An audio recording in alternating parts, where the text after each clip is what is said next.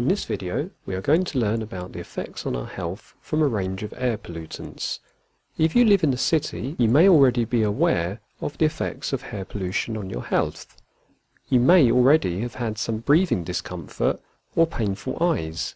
The ones that we'll be focusing on in this video are particulate matter, called PMs, ozone, O3, nitrogen oxides, and sulfur dioxide. More often than not, these pollutants exist as a direct result of human activity.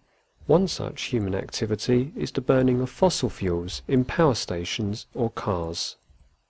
Particulate matter is a mixture of sulfate, nitrate, ammonia, sodium chloride, carbon, mineral dust and water. It consists of a complex mixture of solid and liquid particles of organic and inorganic substances suspended in the air. These particles are identified according to their aerodynamic diameter, as either PM10, particles with an aerodynamic diameter smaller than 10 microns, or PM2.5. These have aerodynamic diameters smaller than 2.5 microns. In comparison, the average size of a human hair is 60 microns. PM2.5s are more dangerous since, when inhaled, they may reach deep into the lungs and interfere with gas exchange. The health effects of particulate matter are felt in both the developed and developing world. Chronic exposure to particles contributes to the risk of developing cardiovascular and respiratory diseases, typically asthma, as well as lung cancer. Ozone, O3, absorbs harmful UV rays from the sun in the upper atmosphere and can help prevent the increased risk of skin cancer.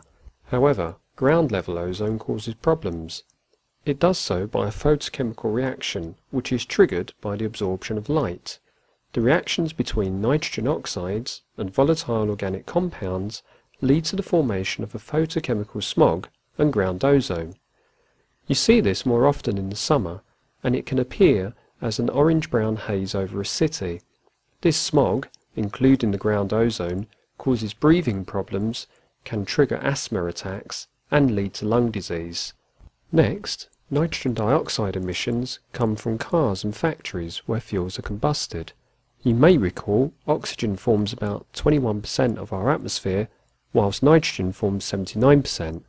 In a hot engine, a tiny amount of nitrogen atoms join with oxygen atoms to form mixtures of nitrogen oxides, called NOx. Studies have proven that there is a causal relationship between the symptoms of bronchitis, a respiratory disease being seen in children with asthma as a result of long-term exposure to this pollutant. Finally, there is sulfur dioxide. Can you think how this chemical might be formed? Pause the video and continue when ready. The correct answer is that any sulfur combusted in the presence of oxygen, typically coming from fossil fuels which naturally contain tiny amounts of sulfur, and also the smelting of mineral ores, lead to the formation of sulfur dioxide. In turn, these pollutants affect the respiratory system and cause irritation of the eyes. If you breathe this in, you are more likely to cough or secrete more mucus and will be at a higher risk of developing chronic bronchitis.